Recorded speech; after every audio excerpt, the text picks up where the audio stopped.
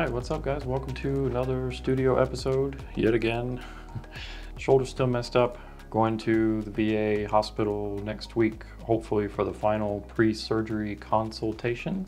And then got my trip to Scotland coming up beginning of May. So at least there will be some good Scotland content coming up. But as far as wildlife goes, I haven't been able to do much wildlife lately, but I did run out to Tucson recently with a buddy of mine and wanted to try a little bit of wildlife and see how my shoulder was doing.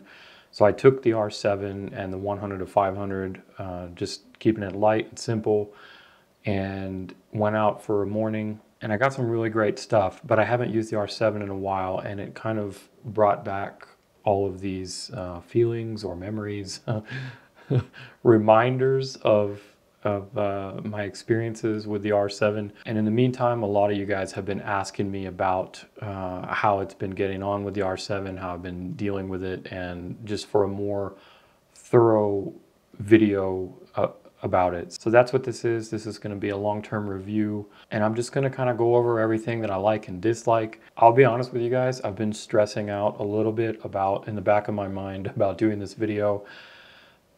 Because if you know my channel, if you follow me, then you'll know that I'm not a negative person at all. I don't typically have negative things to say, and if I do, it's not overtly negative. And I'm not prefacing this by saying that there's going to be a lot of negatives here, but I'm prefacing it by, in the context of like my review on this, it's very, very skewed, and I want to be upfront about that. And I say that because I'm coming from a perspective that can't be changed. I'm coming from a perspective of being someone who is downgrading from an R5 and an R6 Mark II and, you know, those kind of things, these higher end cameras, and then adding an R7 into the mix. So bearing that in mind, a lot of the negativity that I may have towards this camera is going to be geared from that perspective. I think the first thing that I would say is, if you're coming from like a DSLR or an older mirrorless, like, you know, the R or the RP or something like that, or if you've just never shot with an R5, an R6 Mark II, or even an R6, then this camera, I think, will be amazing for you. I think it will be a massive upgrade, and I think it will most likely be worth it. I'm coming at this from mostly a wildlife perspective, but I have used the camera in some landscape stuff and other things like that, and I think this is probably the best all-around APS-C camera that Canon has ever made, for sure. And it is a little bit pricier than the other ones, but it is really feature-packed. And if you do more than just wildlife photography, I think you're going to get even more out of this camera, because it's fantastic for, you know, being an APS-C sensor. It's fantastic for landscape, portraits, astro. I've done a lot of astro with it, and I'm totally fine with it for all of those things. That being said, I am going to be focusing mostly on wildlife here. So let's jump right into the externals and the layout. And this is this is where I think I probably struggle the most. Again, that's because I'm coming from an R5 and an R6. But let's talk about some of the things that I love. I love the size of this thing. Overall, it's not quite as big as the R5 and the R6, but I love that, you know, I'm a normal size guy. I'm 6'1". I've got decent sized hands, and this thing, the grip is great. The grip is fantastic. I don't have an issue with that. I don't have any hanging over bits there, and I feel totally comfortable holding this. It does feel like just a mini version of my R5 and R6, which I really enjoy. Love the flip out screen. Even for wildlife, I use this a lot, especially like with my shoulder being messed up. I can't lay down or extend and be in these weird positions that I would find myself in traditionally with wildlife. So having the ability to rotate this guy out and then lay it down, you know, and then maybe I could be in my blind or sitting or whatever, but not have to be like messing up my shoulder. Next biggest thing that I'm really happy to see in this, it's a big improvement over, we still have the dial, but what we don't have on this dial is the video switch, because it's now right here. And I'm very thankful for that, because that was one of the things I hated most about the R6 also, was having to switch from video using, or from stills to video and back, whatever, using this dial. I hate it. I hate that. So we do have the record button here, and I have this set to record in C3. I have it set to record 4K 60 frames a second. And that's just if I need like a very fast auto, like if I'm shooting and it's like, oh, I need to grab a still, I'm in a video, and then click, I'm recording. The downside to that is because it's in the auto click and it's in the stills mode still, you don't have control over all of the exposure settings that I would want versus if I switched it to the video. But for the most part, that's really great. That means I'm less likely to miss something immediate action, you know, and I'm very, very cool with that being there. And I also really appreciate that this switch is for on off and video is on the right side, that I can switch to video without taking my hand off of my bigger lens and without taking this off the trigger or anything like that. I can keep it right there and just use my thumb and switch it to video. That makes me very happy. That's something even that I love my R6 Mark II. It's what I'm filming with right now. It is probably my overall favorite Canon camera. I still love my R5 for other reasons, but the one thing that I really dislike about the R6 Mark II is that they did put the switch for video, but they put it over here. And for wildlife and sports and action and all that stuff, it makes it really difficult because you've got to take your hand off your big lens and then move it. And then you're reduced to holding it with your right hand. And to me, that's just, I would rather the video and the on-off be over here, or at least the video, whatever. I would rather be able to do it like this with how it is on the R7. So I'm very, very grateful for that as a hybrid shooter. Next thing I do, this is a simultaneous like and dislike. So we've got this control wheel here, which is good. It's always good to have a control wheel, but now we have, in lieu of that, other control wheel that's on the big boys, the R5, the R6, the R3. We just have this cheapo up and down arrow, and I dislike that.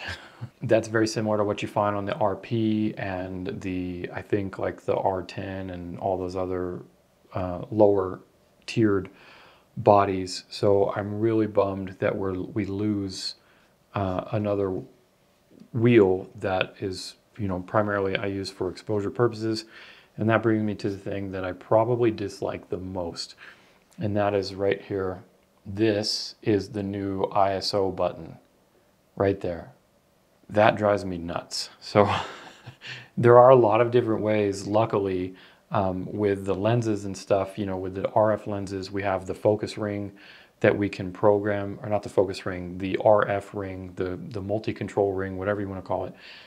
We can program that to change whatever we want. So I can set that on different lenses to control my ISO or to control my exposure compensation.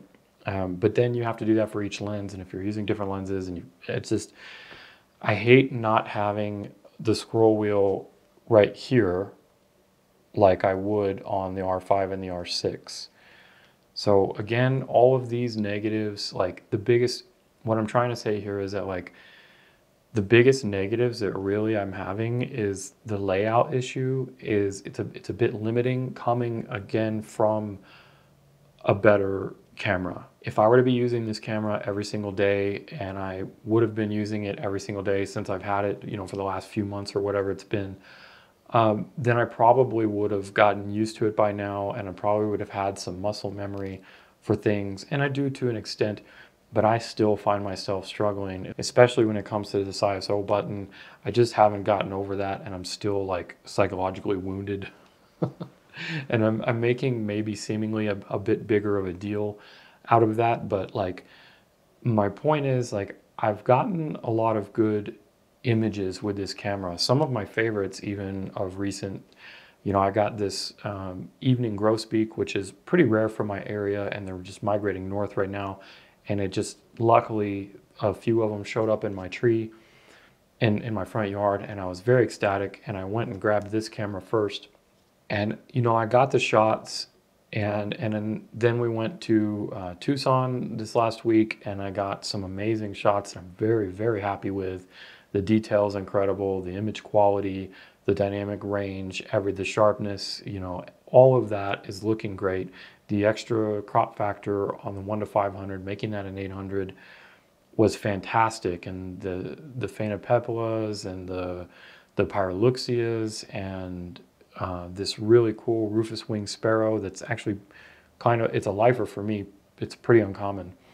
Just all of these great birds that I got this weekend, and if you were to just go by the images alone, you'd be like, wow, this camera is amazing, it's great, and it was.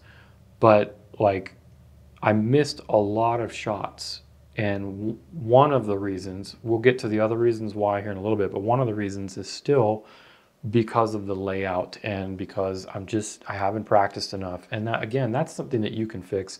And if you're coming from, if you're not downgrading, then you probably won't have that problem, you know, and you'll probably get used to the setup. Or if you're coming from like a Rebel or a DSLR or the RP or the R or something like that, where the controls, or maybe even an R10, where the controls are a lot more similar, you're just not going to probably have these issues that I'm having. So I can get over that, and I won't fault that. I won't fault Canon really too hard, because again, it's a price bracket, it's design, ergonomics decisions. There's one more thing though, that concerning the layout. So I always, on all my cameras, I do dual back button focusing, and I've got quite a few videos on it. You can check out my R5 or my wildlife, how to set up cameras for wildlife, or all of that, where I go into detail about the hows and the whys of the dual back button focus. But basically, so we've got this AF on button here, and then we've got the star button here. So these are the two buttons that I use for my back button focusing. So I have the AF on button, this guy right here. I have that for regular spot focus, for a single spot focus. And then I have the star button set to turn AF, the eye AF on and track. And that's really great for me, because when the eye AF misses or drops or can't find it or whatever, I can quickly go to that spot and put the spot where I need to, and then re-engage the eye. And then once it refines it, it pops right back on and holds. So, and then for all the other modes too, it works great for me, because if I'm just doing landscape or whatever, then I can just use the AF on button for the single point, click it once and done, focus to where I need to on the landscape, and then leave it be, and it'll act like a regular single shot mode. And if I'm not holding it down, I have it always set to AI servo. That way, if I'm holding it down, then it'll be tracking even with the AF on button or the star button, whichever. As long as I'm holding one of those two down, it will track in the various methods that it's set up for. But if I just hit it once, if I just hit the AF on button once, then that's a single shot. So it's effectively having all of the modes in one. But what I dislike ergonomically, again, coming from the R5 and the R6, is that there's a lip right here where it curves around, and you can kind of see that by this shadow right here. And basically what that means is that when my thumb is back here on the AF on button, it has to go like up the mountain, up the hill to get to this, and where it's flush on the other cameras. So that's something that I have to get used to. And I have gotten used to that a little bit, but it is still annoying because it throws you off when you're not. You get to do this kind of stuff with muscle memory, and you don't pay attention to, eventually, you don't really have to pay attention to, you know what buttons are which just by the feel, and that means you can keep your eye on your subject better. But with this, like when I raise up a little bit, sometimes it throws me off and I'm like, am I on the right button? You know, so that's a little bit of a challenge. But again, that's overcomable with just overcomable. Is that we'll make that a word. you have the ability to overcome that with a lot of practice and with just more use, because that's muscle memory. It's like anything. One thing that I do miss from the layout, and this is kind of a very subjective personal preference type of thing, but on the R5 and the R6 over here, next to the menu button, there is also a rate button. And personally, I use the rate button a lot because in my wildlife, I'll give you a little breakdown on my wildlife flow real quick. What I like to do is when I'm out in the field and I'm shooting after the action is done or whatever, I'm checking to make sure things are in focus and I got the composition and the light and everything, the image looks great. Then I'll go ahead and I'll rate the images that I know that I want to take a look at first in the editing room. I'll rate those as a 3, 4, or 5, depending on how good they are. Anything less than 3, I don't bother rating, but I can just quickly hit that 3, hit that rate button on the R5, and I really miss that. So you can do that on here. You just have to hit the Q button on here and then go in, and it's on the bottom and it'll show the stars, and then you tap. So it's not the biggest deal in the world, but again, it's just one of those things that I kind of miss. I think for me personally, this isn't like the most technical review, every single button and everything, every single feature and all of that.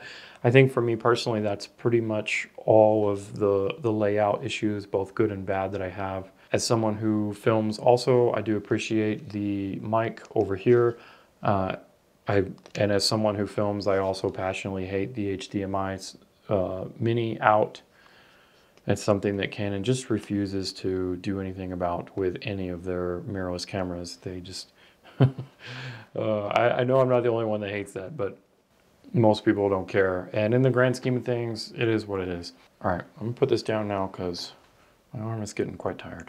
I think the biggest type of pain for my shoulder is actually it being up like this and editing and stuff. So I've been trying to stay off the computer a little more and keep this arm from raising up. Okay, so let's talk about some of the major things that I'm sure you guys all already know about, and I will reiterate them or reinforce them from any other review that you've probably seen.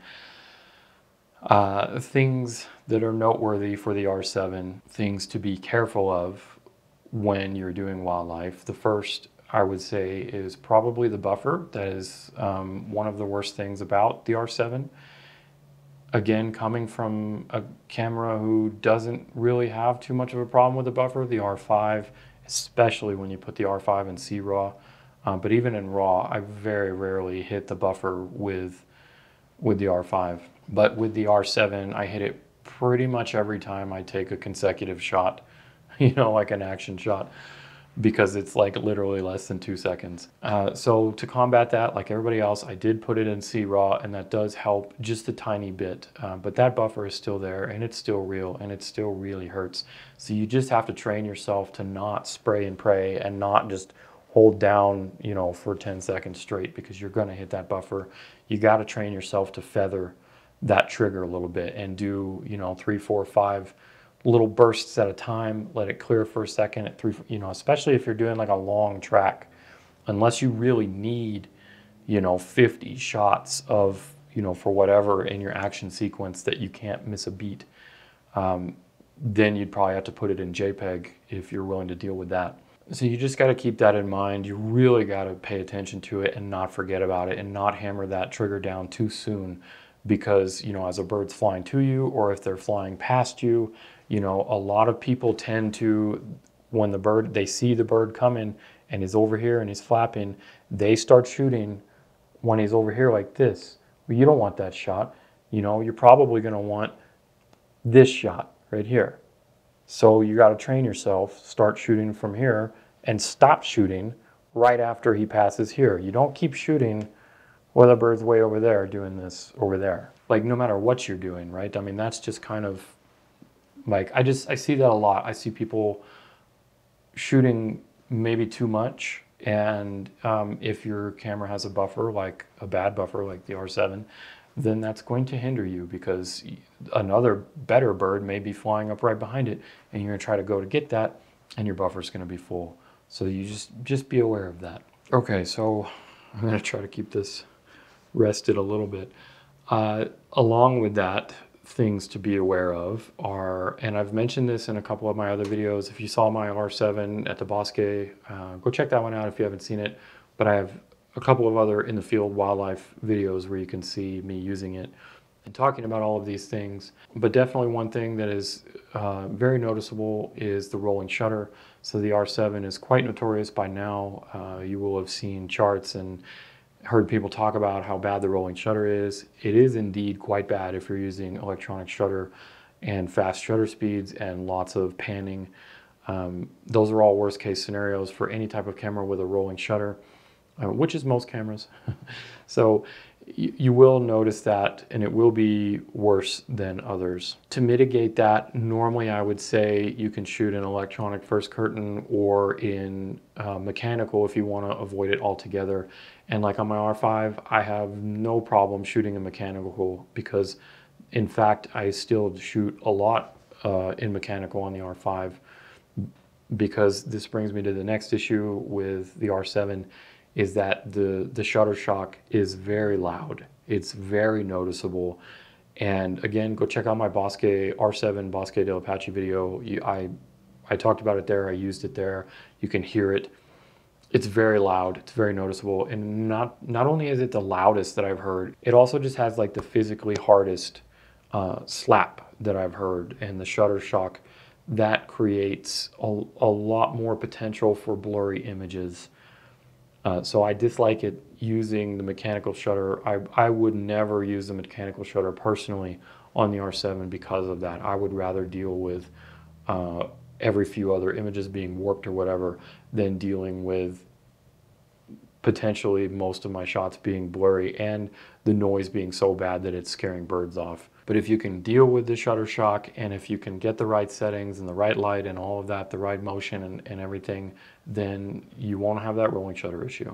So all of that, I think so far, I personally would be able to deal with, and I would get over, and I would do the workarounds, and I would put in the hours to get the layout super comfortable with my hands, and then turn this into a really great wildlife camera. But there's one other problem that I really want to talk about, and this is where it's like really hard for me, because it is a negative for me personally, and it's what keeps me personally from using this camera. So the autofocus on the R7 is, let's talk about stills first. It's incredible, and it's also the worst of the new mirrorless cameras from Canon that I've used. So let me explain. It is faster than my R5 and my R6. Definitely not than my R6 Mark II. Again, that camera is, if you can only get one Canon camera ever, just get the R6 Mark II. But it is faster in the acquisition than my R5, absolutely. And it is better with the tracking than my R5. But the downside is that it just likes to like randomly dive off the subject. I mean, it's just like, you know, it's just, you're holding it down, you're locked on, and it's got the eye or it's got the body or whatever, and you haven't let go. You're still holding down. You got that pressure on that back button focus, and then all of a sudden it's just, you know, it just dives right off, and it jumps to a tree or it jumps to the background, and then sometimes it'll jump back on, and sometimes it just won't. And again, that's why I have the dual button focus. So when that does happen, I can switch over to spot focus. But even then, sometimes it'll just jump off, you know, and it'll just lose focus. And I mean, I have missed so many shots. I mean, look how many, this is a shot from Tucson. All right, so I mean, look at these. It looks like it's in focus. But even a lot of these they're minutely off, and that frustrates me. So you really got to double check your focus with this thing. But I mean, look at this. We got shot after shot after shot after shot, and it largely looks like it's in focus. And here's the one shot that was actually in focus. But if we click on any of these, look at that. Not in focus. And that's the same story for, I mean, we can click these, not in focus. You know, this whole sequence, not in focus. Again, out of all of these shots, I think this was literally the only shot that ended up being in focus. Here's the shot right next to it. Better, but maybe not perfect.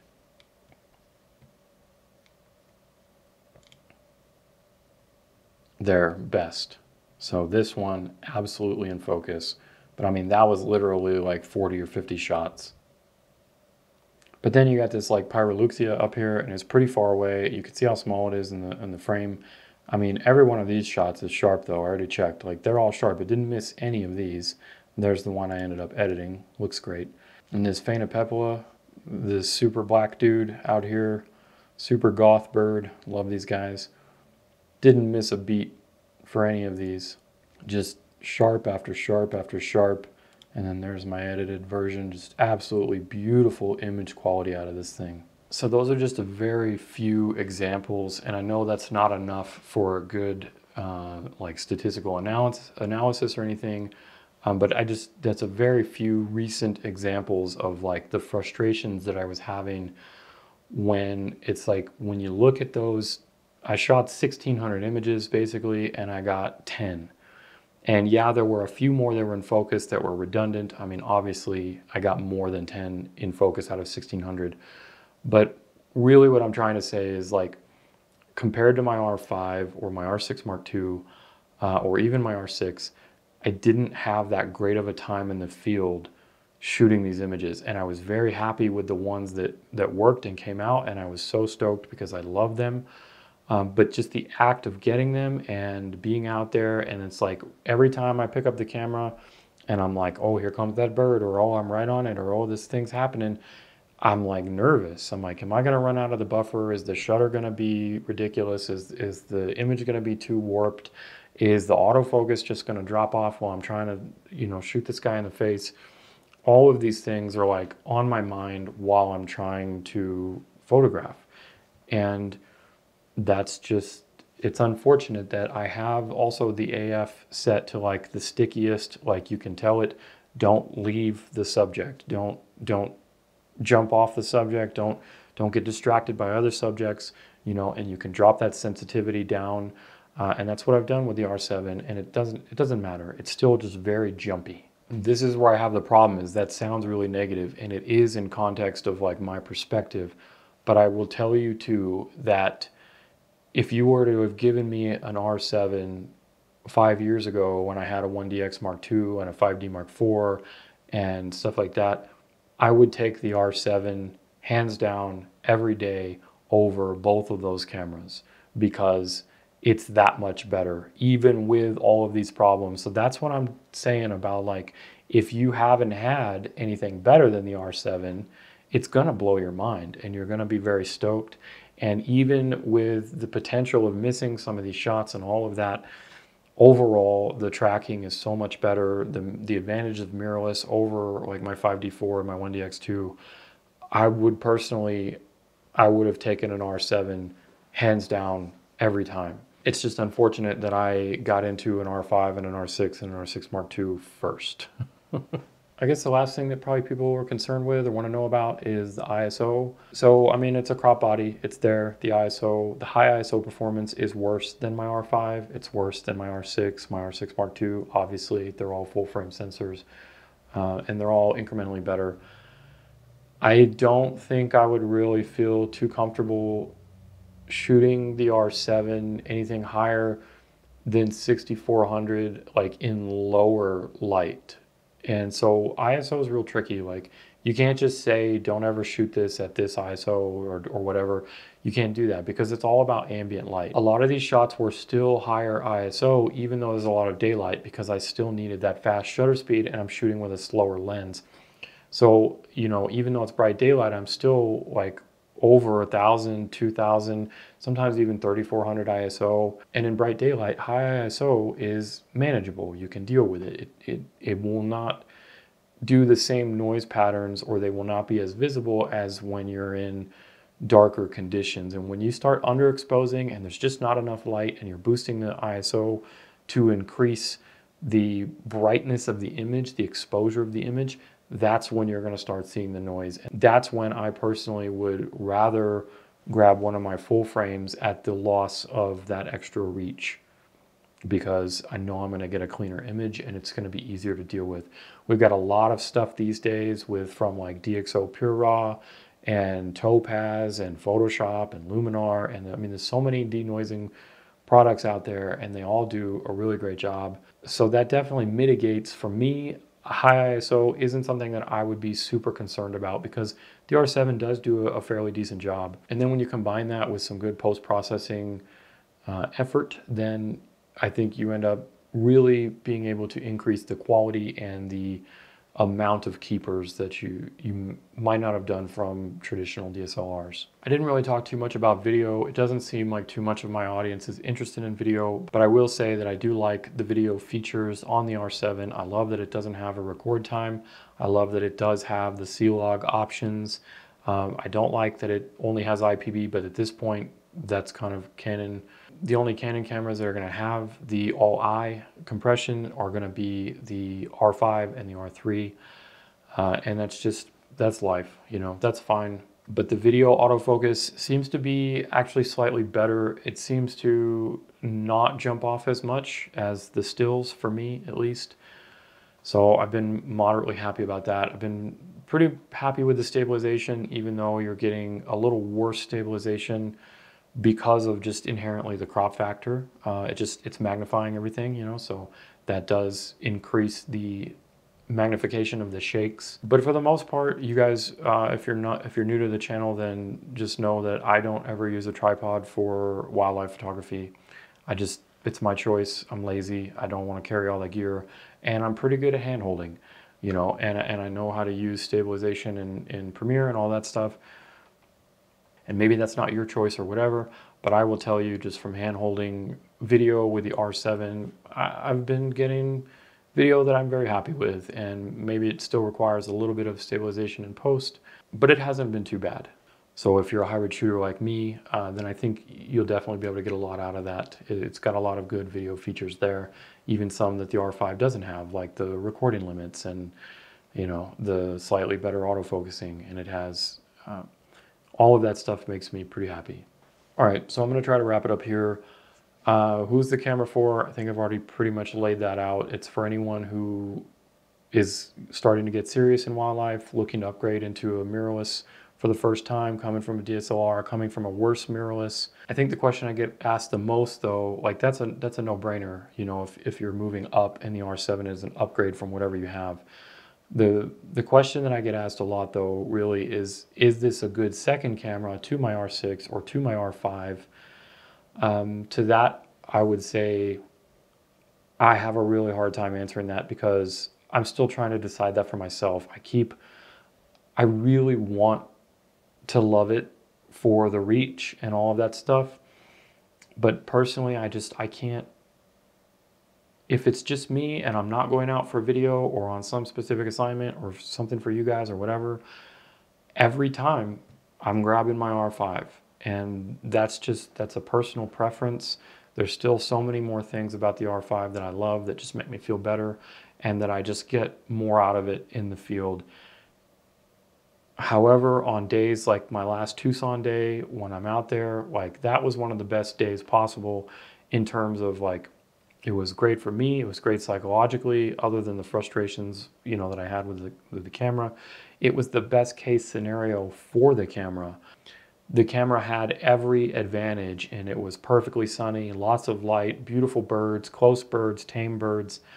You know, everything was going perfectly for that. I had a great lens. The 1-500 is incredible, you know, at 800 millimeters effectively.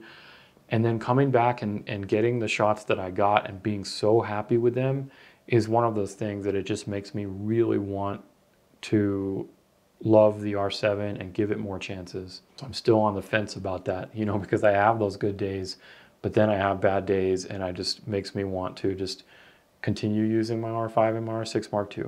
So I'm just as stuck still after owning this camera for however many months it's been out. I'm just as stuck as you guys.